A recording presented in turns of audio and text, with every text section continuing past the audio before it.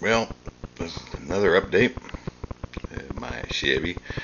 Well, motor's in, bolted to the tranny. Starter's in. Now I just got manifolds, rad, carburetor, stuff like that. Wires, cap, rotor wiring. So not a whole lot left. Let me see what else. Yeah, so pretty soon I'll have my big Chevy 4x4 going again, which should be nice. Hunting season's coming up, so I'm going to be using it lots in hunting season. Nice thing is I got two big tanks in it. It takes about $100 to fill each tank. So, and hopefully this motor is not too bad on gas.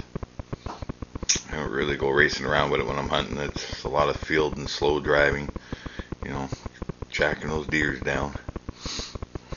But anyways, we'll talk to you guys later.